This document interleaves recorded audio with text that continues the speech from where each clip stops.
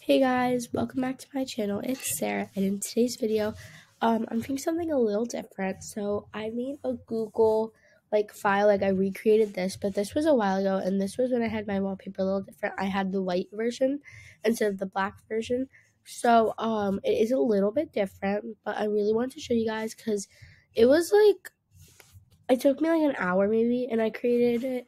So I really wanted to show you guys. It's not what I usually post, but just really wanted to show you guys because I'm really proud of myself for making this. So this was about half a year ago, 6 months ago. But I always went back and looked at it. So this is how it looks.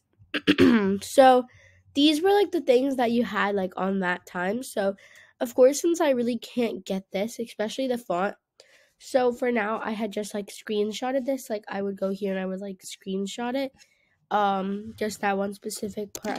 Oh, that's a full page. And then if you do Command Shift 4, you this little cursor and you can just go like that. And then you just sync the background. You put the same colored background, which was white, so it was really easy to get. So I have the sign in button.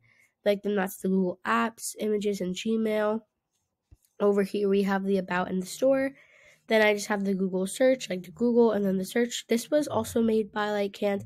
This, of course, was also screenshot because I really couldn't get that.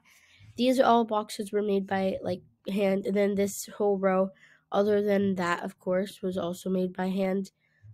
This I had to screenshot, and I didn't sync the color in yet because I haven't made this in a while. I haven't worked on this in a while, so I have literally no idea how that happened. But yeah, so also don't know what that is. But yeah, so that is basically what I made. So this is a Google page, and I don't have one big frame because this was when I was new to Figma, so I had no idea how to do it. I had watched a tiny course that was maybe 1 hour total tops, just went over the basics.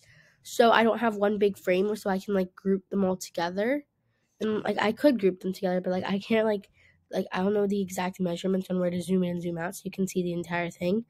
But anyways, that is how it looks. And this took me 55 minutes if I recall correctly.